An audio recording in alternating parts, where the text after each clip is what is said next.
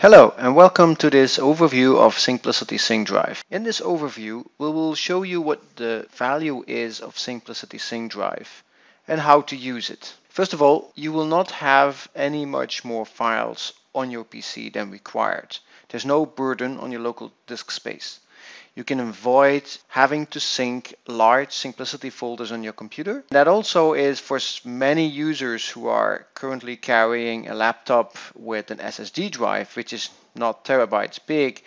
You can avoid having to sync all those folders down before you can access a file in a Syncplicity folder. In that sense, it is also a very good solution for virtual desktops and users who are using a terminal session to access their desktops. Some other customers say, well, I have a lot of folders on my computer that I don't really need them anymore local, but I also don't want to delete them. And in the past, you could say, I'm going to stop syncing a folder, which means you're breaking the sync between the cloud and your desktop. But then if you wanted to have one file, you either had to use the browser or you had to resync that folder back down to your computer. With SyncDrive, that is not required because when you promote that folder to a SyncDrive folder, you can still access all the files in there, and only the files that you really need, the files that you open, are actually being synced to your computer. And this actually is also a very cool solution for customers who say, we want to migrate our network shares into Syncplicity. Because with Syncplicity, they now have access to all this information from a laptop, from a computer, but they don't need to have a VPN access in order to access those files. And now you have a network share that you can also work with when you're offline. For example, when you're in the field, you need a file that you accessed before, you marked as a favorite. You can access the files and the folders offline. So let me tell you a little bit about what is Syncplicity and what is SyncDrive. As you can see in Syncplicity, any folder on your desktop can be synced. In this case, the desktop of Mr. Bob Sync, his computer, has been synced, and also the My Documents folder has been synced by Syncplicity. This actually means that any folder on your computer can be synced. So what is this Syncplicity folder then? The Syncplicity folder is just a folder, a default folder, where Syncplicity suggests to place folders that you receive from other people. So just in case that someone like Peter shared a folder with Bob, Bob will get that notification. Bob can just store that folder inside usual Syncplicity folder. Just click Sync Now, and we see that the folder Project X is now going to be synced inside the Syncplicity folder. But in Syncplicity, you can add any folder to Syncplicity. So because Bob Sync stores all his projects in the folder My Projects, he has added the Project A folder into Syncplicity. And he can then decide to share this folder with others. So far, nothing new. But what if this folder is pretty big? In this case, it's 1.4 gigabyte, which means if Bob shares this folder with other people, they also need to sync down this folder. Now, 1.4 gigabyte is maybe not too much, but it still contains some data that not everyone needs. So for example, because this folder Project A contains both large videos as it contains some financial reports, people who are only interested in the reports need to sync down the entire 1.4 gigabyte in order to access that particular Excel sheet of 9 kilobytes. So how can we make this folder less burdened on the hard disk? Very simple. You can migrate this folder into a SyncDrive folder. And this is the next icon in my Windows Explorer. With SyncDrive, only the data that you really need is going to be synchronized to your desktop. So take, for example, this Syncplicity folder called Finance. When I go to the folder Reports, which is represented with a cloud icon, you see that all the reports in here also have this cloud icon. When I open one of these documents, let's say I'm opening the report for February, then you see that this report at that moment is being downloaded. And that means the moment that it's downloaded, it is in my cache, a local cache. And the next time I open this file again, it will be opened directly from the cache.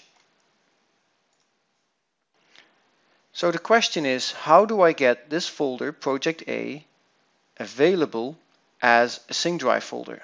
As a user, you can convert any folder, any usual regular Syncplicity folder, into a SyncDrive folder. And you can do that with all the folders that you own yourself. So if I go to the browser-based user interface of Syncplicity, you will see Project A as a regular Syncplicity folder, and it has been shared with other people. I, as Mr. Bob Sync, I've shared this folder with the group consultants, and I also shared this with a user called Peter Sync, and Peter has editor rights.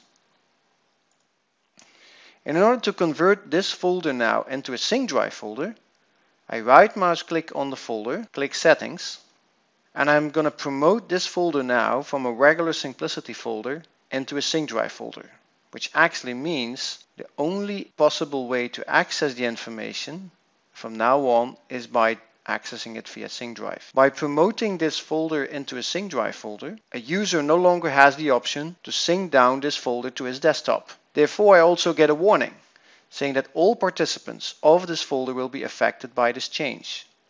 This folder will now only be available in SyncDrive, and you can no longer sync it down. I'm going to comply with this warning, and I'm going to change it as a SyncDrive folder. As a user, in the browser, I don't see any difference. The folder is still there, and it is still shared with the same people. If I have a personal folder, like for example this folder, product brochures, I can also convert any folder. As long as you own it, you can convert that folder into a SyncDrive folder. And from that moment, this folder is now also available as a SyncDrive folder. When I go back to my computer, I see that this folder is still there, but now it is available only as a read-only folder. Instead, the folder is now available here as a SyncDrive folder. And now when I, as a user, want to access information here, like the reports from the current year, I only need to open them in order to get them downloaded to my desktop. The folder will now have a green check mark. So if I now open it again, it will be opened from a local cache. So how about video files? Video files have the same problem. They're big and it takes a long time to sync them. So if I take, for example, a very small video, it will immediately open, and while Syncplicity in the background is syncing, you can already start playing the video. That's fine for a small video, but what about a bigger one? So while you see that Syncplicity is syncing down the video, you can already start playing it. But it still has the same problem. I need to open my video first before I can play it on my device. I need to have the video cached in order to play it. So what if I'm offline? Let's say I want a certain video file offline available, then I just add it to my favorites, and Syncplicity will now always pre-cache that video. And I can do exactly the same with, for example, other files, like the reports, the financial reports for this year. I'm going to add these also to my favorites. You see that Syncplicity will sync down all the files in that folder. All files and subfolders in that folder will be synced. So when I have no internet access, and I can simulate that by disabling the network adapter, you see that Syncplicity also notices that it's offline, no internet connection. But still, files that I've accessed before, or files that are in my favorites, they can easily be accessed, and I can work on these documents even offline. The moment that I save the file will be saved on my computer in my local cache, and it will wait to get synced up back to the cloud. And for example, this video that I accessed offline, very easily still play it. And also any other folder that I've accessed before is now available offline. When the connection is restored, we see that Syncplicity immediately starts uploading the files that I modified offline. And when this has done successfully, it will just mark the folder with a green check mark. And we see that the folder and all the files in it have successfully synchronized.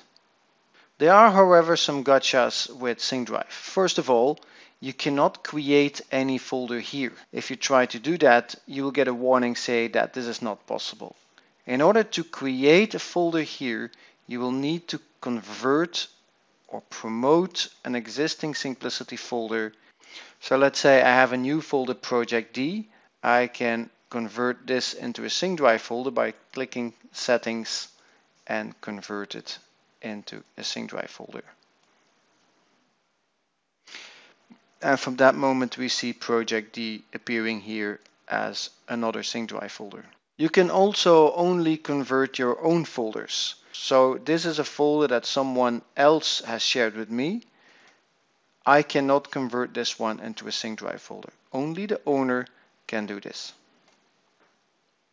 Another item is the local cache. How much cache do I have? In your storage settings, you can see how much cache has been configured for SyncDrive. You can change that, but an administrator can also enforce a certain size of this cache. If you see that the cache is growing, you can also clear the cache, or you can clear the SyncDrive favorites. That also gives you the ability to clean up some cache if that is needed. So as a summary of today's video, I've showed you how you can access information that lives in Syncplicity without the need to sync it down to your computer. That means you can avoid large Syncplicity folders to be synced on your computer and keep them somewhere in the cloud, which is ideal for people who are carrying a laptop with a small SSD drive. And therefore it's also an ideal solution for virtual desktops and terminal servers, because not everything needs to be in that magical folder and you don't need to sync down that magical folder to your computer. It also is a good solution to archive the data. If there is a project that I don't need anymore on my desktop, I can simply convert or promote it into a SyncDrive folder. With that, I always keep access to it. I can still browse to it, but I don't need to sync it down before I can access the files. And for many customers, this is an ideal solution to replace traditional network shares with a cloud solution that offers me access to my information from any device at any time without the requirement of a VPN access. If there are any questions, feel free to send them in my comments or send an email to sales-csm@axway.com. Thank you. Bye-bye.